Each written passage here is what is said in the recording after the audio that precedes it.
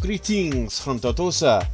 I am Pavo, the world's premier drag queen extraordinaire, and don't let anyone tell you otherwise, or I shall smite them.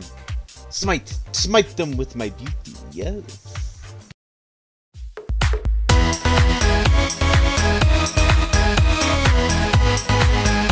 Pavo has been doing drag for just over a decade now.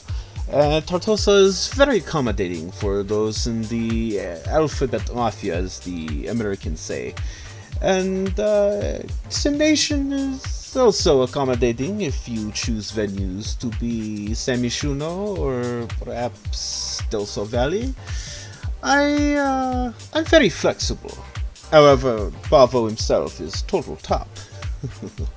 Pavo takes inspiration from no one, because there is only one inspiration for Pavo, and that is Pavo's own imagination, which also happens to be the limits of Pavo's drag. Is again Pavo's own imagination. People will see Pavo on the television and be captivated. They will say, wow, I've never seen such a interesting creature on my TV screen before. And they'll wonder, perhaps Pavo is a new superstar, perhaps Pavo is a international celebrity. Well, Pavo can be both. In fact, by the end of the season, I strongly believe that Pavo will in fact be both, and will be the next magical queen. You should see Pavo rise very quickly through the ranks of Season 3 Drag Race.